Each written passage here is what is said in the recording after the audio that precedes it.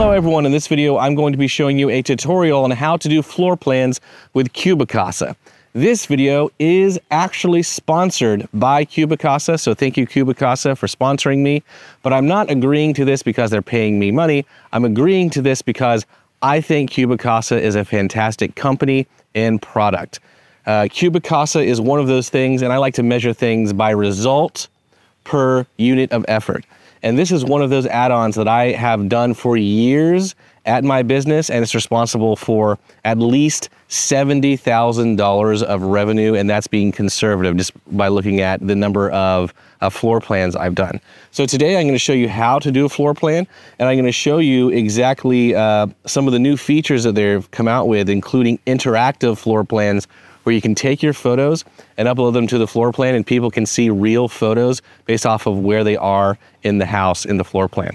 So let's go ahead and go inside and I'll go over everything today in this tutorial of Cubicasa floor plans. All right, so this is the house that we're going to be scanning today. We've already done photography and several other services for this, but one of the things I love about doing floor plans is that it takes almost no time, it takes no additional equipment, and it also can take no money because there's free options for this as well. But even if you do a paid option, it's still super cheap. So one thing that's different about doing floor plans versus photography is the prep work. So I'm going to show you how I like to prepare a house for floor plans, just to make sure that everything is as perfectly accurate as possible, because I don't think the software makes many errors. Lots of times you'll see complaints about the floor plans in Facebook groups or something else, and it has nothing to do with the software. It has everything to do with the user. It is user error. So let me show you how to reduce as much user error as possible. When you're doing your floor plans, the first thing you want to do is prep it properly. And when you're doing photography, you will follow certain rules when you're doing real estate photography. Like you'll never photograph closets usually, and you usually won't photograph garages. When we're doing floor plans, we want to actually go by different rules. So we're actually going to open up all the closets, and sometimes you're going to have an occupied house where this is full of junk. It doesn't matter. They're not going to see the actual recording on the cell phone. They're only going to see the end result of the floor plans. The reason why I like to open up the closets is because we can get more information for the scan just by quickly going inside and scanning that. Cubicasa does a great job of estimating what a closet looks like, even if you don't scan it.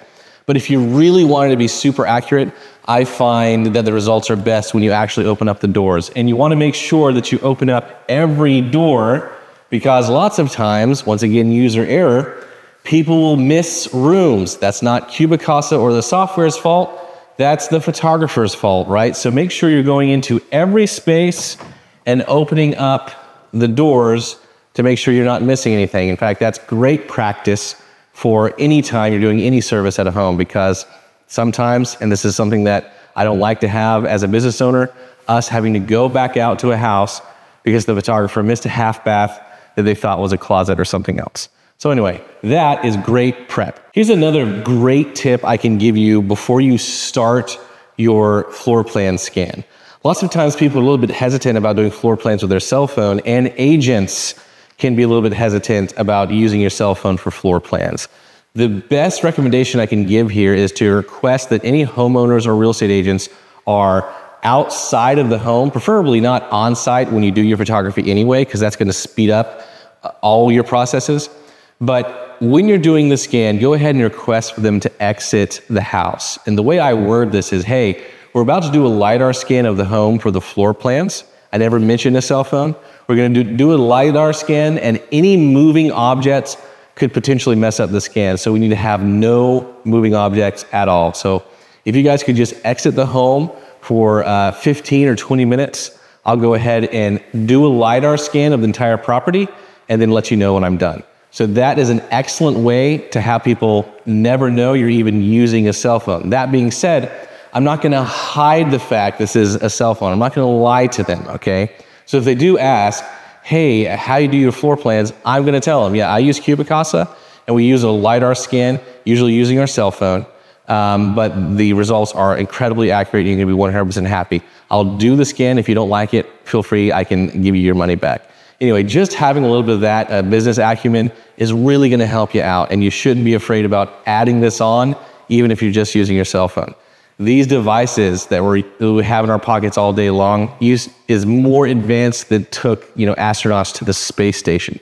So it's nothing to be insecure or reluctant about using. Let's go ahead and get ready to shoot with the Cubicasa app. So if you want to just open up the Cubicasa app, this is what it looks like.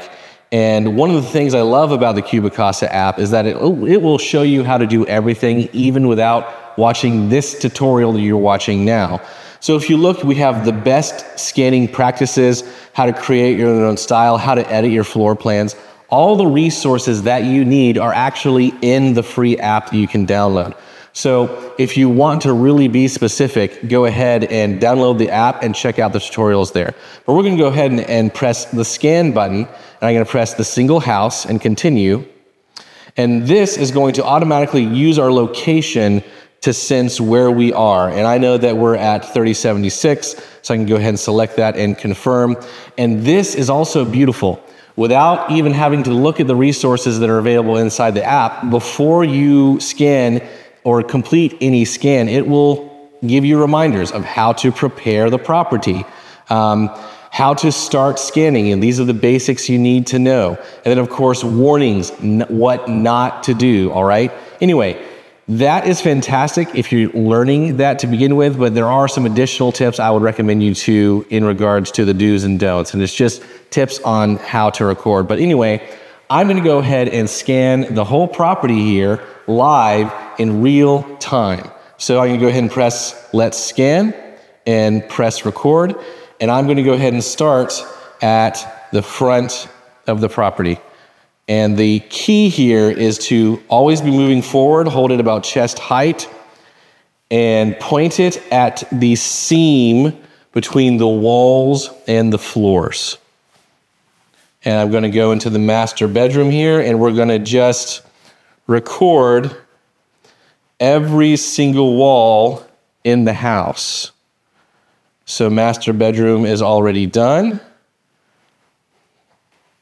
And the bathroom here, notice how I'm always holding it chest height and moving forward.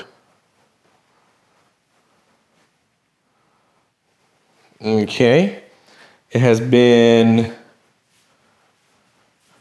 less than a minute and we've already got about half the house done. I'm now going to move on here through the main living area and kitchen. I'm just moving at a nice walking speed, always grabbing the seam between the wall and the floor. If you need to stop and scan a window, you can do that. Once again, just grabbing those hard to reach places. All right, now the main living area and the kitchen is done. I'm avoiding having to do multiple scans of the same area if possible. Moving now into the garage, and just a quick reminder, you usually wouldn't photograph this, but it's very important to include in the Cubicasa scan. And we're getting a little bit of the videographer in the shot. That's not the end of the world. Making sure I include that closet. Secondary bedrooms here. Making sure I get those windows included. You don't have to shoot the entire window, just the bottom of it. They explain more about that in the tutorials inside the app. Always forward motions if possible, but backing out of smaller spaces. Getting the seam on everything. And with that, I have scanned the whole home in 2 minutes and 52 seconds. Now that we're done with the scan, one of the biggest questions that comes up for photographers that they face when they're when they're delivering their scan is questions about, hey, is this accurate? I don't agree with the square footage and everything else. So here's a little bit about that, how I deal with it in my business, Triad Real Estate Media here in North Carolina, that has very strict laws. Okay, first of all, the real estate agent is responsible for whatever accuracy of the information, whatever it is included, whether it be the photos, the floor plan, the lot lines, whatever it is, they are responsible for that accuracy, okay? When we are doing a scan of the home using Cubicasa, we are doing an internal living space, right? Not a gross living area. However, you can actually request the GLA information, which is an additional, more accurate estimation of the measurements from the outside of the home, okay? So you can just purchase that as an add-on inside Cubicasa, and that'll make it a little bit more accurate. But honestly, I have almost never ordered a GLA report because even here in North Carolina, the real estate agents are pretty happy with what I've included. Also, when I advertise this on my booking page, I make sure to put a disclaimer that these floor plans are not necessarily a replacement for an appraisal, right?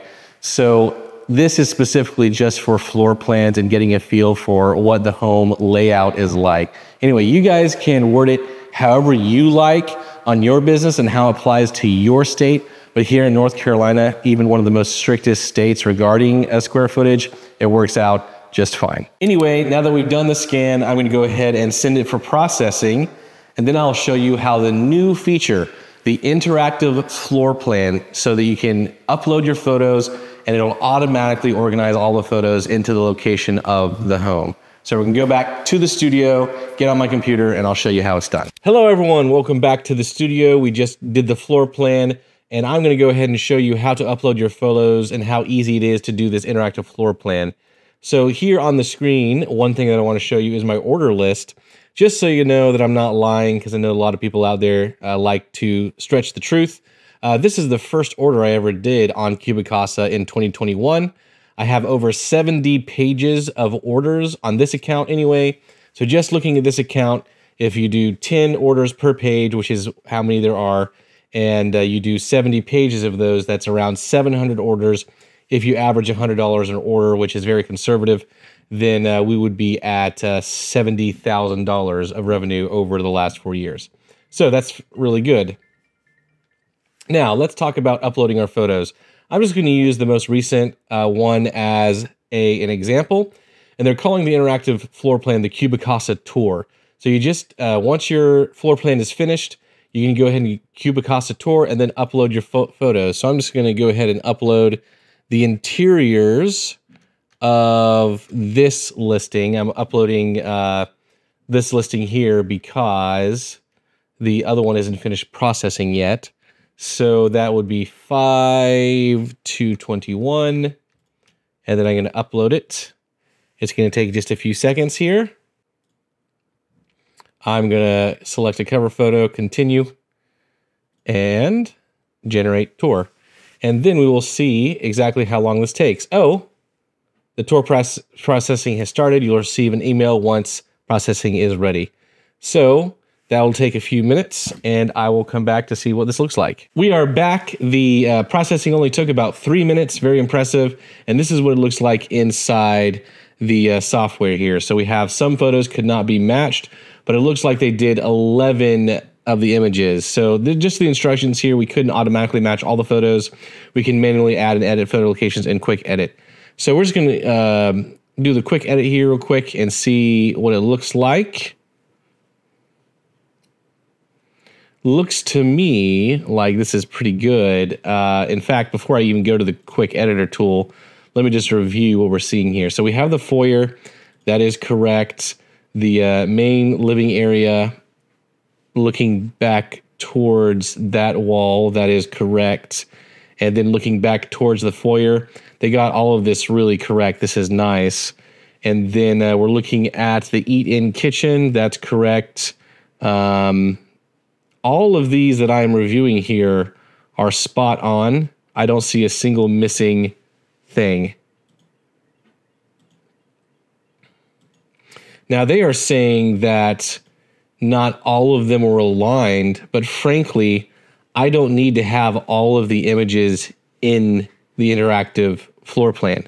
So rather than wasting time with me to do a quick edit and add the additional photos, I'm just going to deliver this as is. And guys, as a real estate photographer, clients don't necessarily want perfect, they want quick. So if a client isn't upset that all the photos weren't included in the floor plan, then I'm not going to worry too much about it either. So I think this gives a very accurate, good representation of what the house looks like, of every bedroom. And I don't see a reason to edit this at all personally.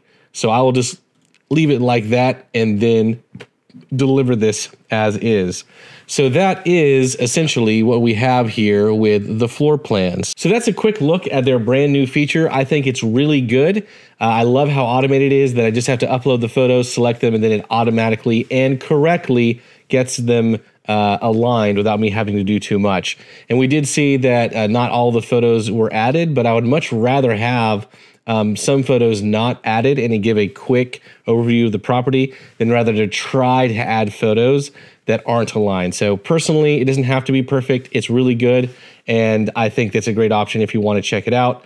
And I will start offering this to my clients as well. If you have never tried Cubicasa, make sure you sign up today. I'm going to have a link in the description.